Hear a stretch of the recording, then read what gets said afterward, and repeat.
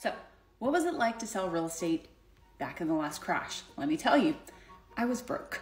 Broke. The average sales price was about $125,000, and you had to wait 7, 12 months, sometimes 2 years to get paid on any deal because literally everything was a short sale.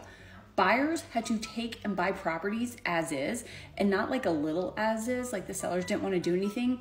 The sellers had no money to do anything. So it was bugs everywhere, roaches, bugs, there were infestations, dirty carpet. The buyers were like, woohoo!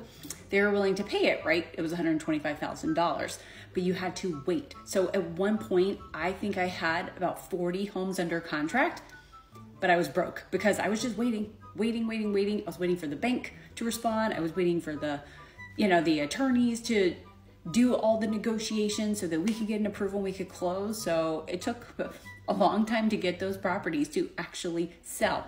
Meanwhile, what did I do for money, you ask? Anything, literally anything. They were called BPOs, and you tend to get paid $30 to $50. So you had to drive by, you had to look at the homes, you had to take the photos, you actually had to do the market analysis on it, which they call the broker price opinion. They would pay $30 or $50 to do each one of those. And oh yes, by the way, I did have to split that with the broker. So when I ask realtors, like, how bad do you really want to stay in real estate?